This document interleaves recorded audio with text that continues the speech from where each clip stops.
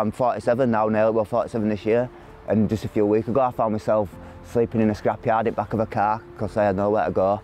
And I've gone for a free breakfast to where my support worker Danny works, got talking to her, and she's turned my life around really in space of just a month or two. So Lee arrived at one of our drop-in sessions. I happened to be there at that session that day. He was in a bad way, he'd recently come out of prison, and we managed to link in with housing services and get the ball rolling with that, and just offer him a lot of support from, just so that he knew that he wasn't on his own.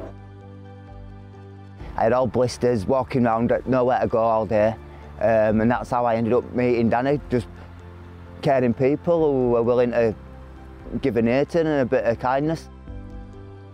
So we're a psychology-led service, and that can often entail sort of sitting down, doing a lot of assessments with them and just talking things through. And it's just about trying to build those relationships with people.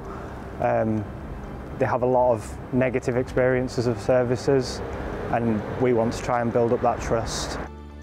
Every day is different because you can never foretell when someone is going to have a mental health crisis. So I tend to get calls from the street teams to say when they come across someone on the streets and they believe maybe there might be mental health crisis, and then they'll call me. I'll go down with them and have a chat with that client or just assess the situation. And then what I'll do is liaise with the crisis team to get the support that they need. Me and Lee seemed to click straight away, seemed to trust me, from the get-go. It doesn't always work like that. Sometimes these relationships do take a little bit of building, and you've got to put the work in and show the clients that you can be trusted.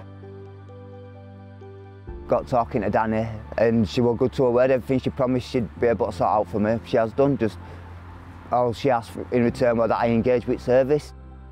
We've got a lovely flat now, yeah. Doing well and positive, looking forward to the future.